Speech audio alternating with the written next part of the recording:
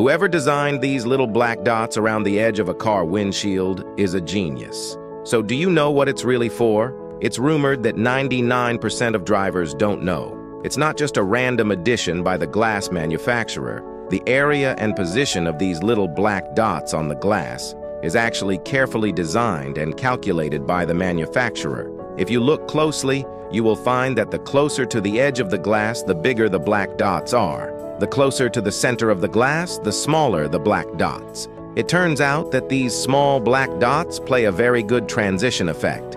The surface of the windshield heats up quickly under the hot sun. When the heat is unevenly distributed, it is very easy to cause cracking, serious threat to the safety of the passengers inside the car. But with these little black dots around the edge of the glass, when the glass heats up, they can quickly absorb the heat and evenly transfer it to the glass, relieving the stress caused by thermal expansion